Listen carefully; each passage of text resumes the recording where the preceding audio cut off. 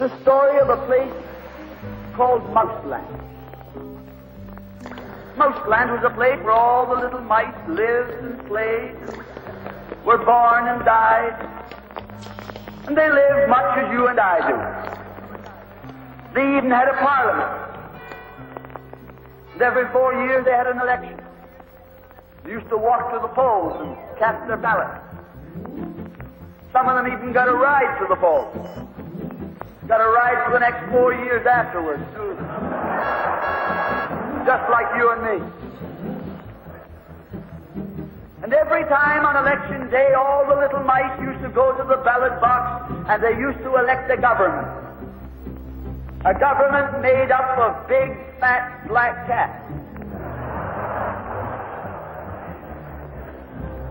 Now, if you think it's strange that mice should elect a government made up of cats, you just look at the history of Canada for the last 90 years, and maybe you'll see that they weren't any stupider than we are. Now, I'm not saying anything against the cats. They were nice fellows. They conducted the government with dignity. They passed good laws. That is, laws that were good for cats. But the laws that were good for cats weren't very good for mice. One of the laws said that mouse holes had to be big enough so a cat could get his paw in. Another law said that mice could only travel at certain speeds, so that a cat could get his breakfast without too much physical effort. All the laws were good laws for cats, but oh, they were hard on the mice. And life was getting harder and harder. And when the mice couldn't put up with it anymore, they decided something had to be done about it.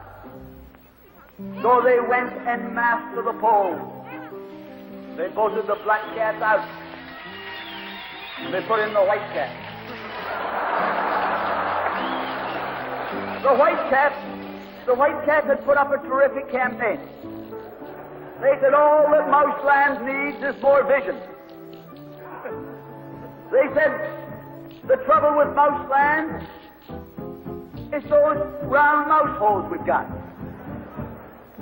If you put us in, we'll establish square mouse holes. And they did. And the square mouse holes were twice as big as the round mouse holes. And now the cat could get both his paws in. And life was tougher than ever. And when they couldn't take that anymore, they voted the white cats out and put the black ones in again. And then they went back to the white cats, and then to the black cats. They even tried half black cats and half white cats.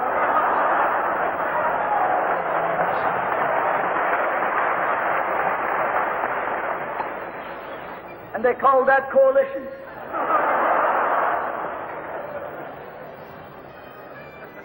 They even got one government made up of cats with spots on them. They were cats that tried to make a noise like a mouse, but they ate like a cat. You see, my friends, the trouble wasn't with the color of the cat.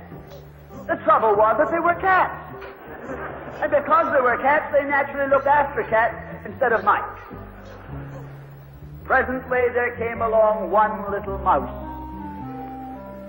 who had an idea. My friends, watch out for the little fellow with an idea. And he said to the other mice, look, fellas, why do we keep on electing a government made up of cats?